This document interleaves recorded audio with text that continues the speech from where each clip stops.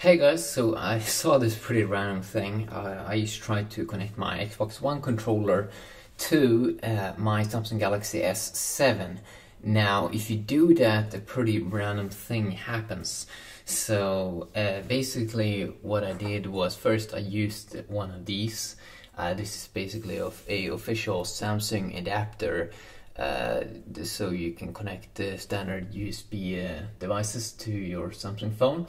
So basically what I did was first I connected this one to the Galaxy S7. Okay, and then what I did, this one is also, by the way, running on the latest version of Android, which is Android 7.0.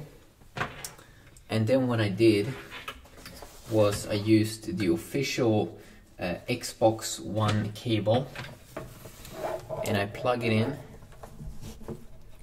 like this, and then I plug this one into the Xbox One. Now you will see this little random thing happen. Are you ready? Okay, let's go.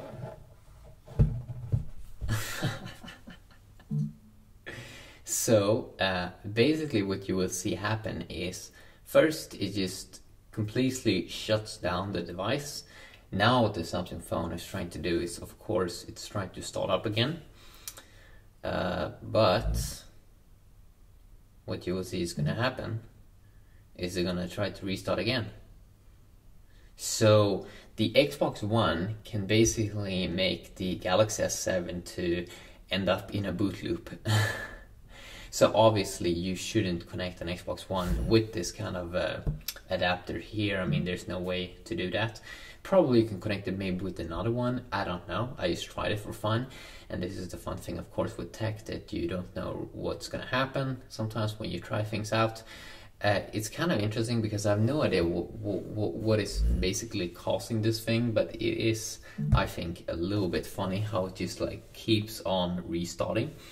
Now, if I would disable this one, you will see that it is because it is connected, and it's not just the USB cable or the adapter thing that's causing this. So you will see now it's starting off, and you can now see the capacitive touch buttons, and there we go. Okay, now connect it again.